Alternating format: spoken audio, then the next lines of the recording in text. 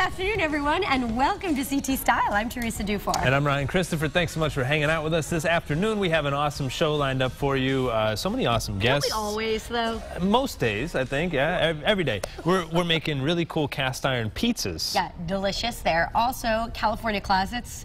They are here. I mean, I love organizing my closet. I know. And they make it look so good at the end. I was going to say, if I know someone who loves closets, it's this one right here. So, also, we're going to be celebrating Ramadan with an expert who flew in all the way from Toronto, Manal. She's going to show how many kids can celebrate Ramadan this year. So it's a very interesting topic there. But first, today's dish is all presented by our friends over at Stone Academy.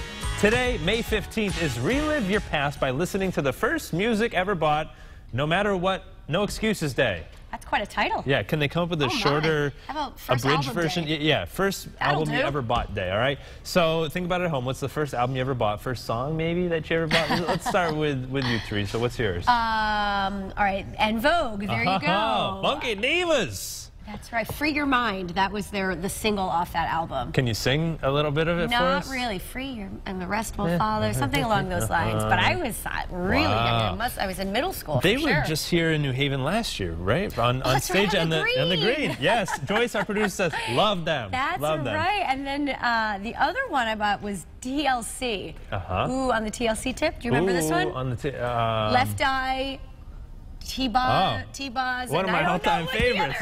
Chili. But I remember going to the record store and the CD came in like this giant plastic thing. Yeah. And you had such a hard time opening them. Was it a record or a CD? That's really funny. No, right? hey, I don't know. Was it an 8-track? Was it a cassette? No, it was a CD. It was a CD. Like 94, 94-ish. I don't remember. I just want to make sure. I think I was in 5th grade.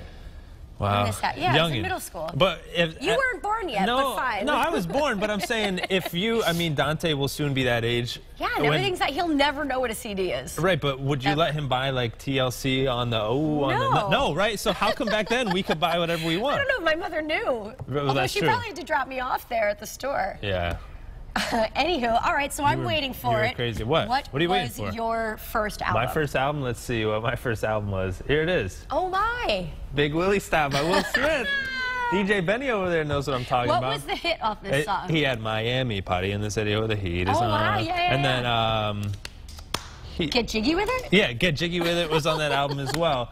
But I was in high school when that came out, I remember. I think the next best album I bought, like one of the first ones I bought, was this one right here. Huh? Cisco. Is this the thong song? That's what that track is from, is that album. I was like, you know, a 7-year-old Jerry saying, let you buy this? Well, again, Jerry didn't know. Well, actually, so my dad used to work for, well, still works in radio, so he would get all these promotional CDs. So I would sneak into the promotions area, and I would get all the explicit albums without people knowing. I'd be like, oh. That's right, because you had to show ID if they had the little black label on it. I had the hookup. I was getting those Cisco albums when I was a little guy. Yeah, see, now, like, as a parent, you're probably, like, a little bit more on your kids about that. But probably. Listen, well, now it's just Paw YouTube, Patrol. Right? And, well, not yet. Well, yes, but I don't know what's going to happen next. Down the road. Get ready.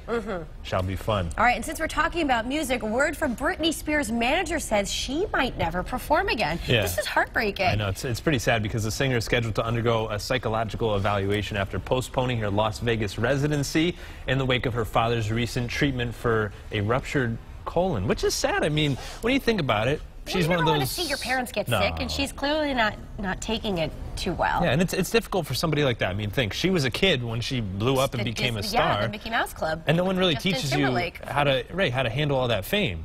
And now she's at this point in her career, and it's, I mean, I think you have to put your mental health and happiness before your career. So important. Sometimes you have to take a break. And who says she can't go back? I mean, she's such a great performer. You know I danced on stage with Britney Spears. This just broke, so I couldn't pull the video quick enough. What? You danced on stage? They pulled me out of I was at a concert with my sister in Hartford, and they pulled me out of the crowd. And on stage? Yep.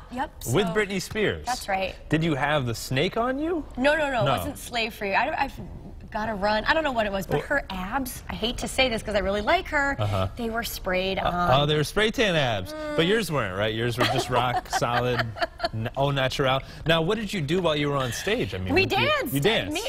Both my sister and me both went on stage. The funny thing, Britney Spears. My brother was up in like the nosebleed section, and he saw on the Jumbotron, he's like, oh my God, those are my two sisters on stage. What's happening?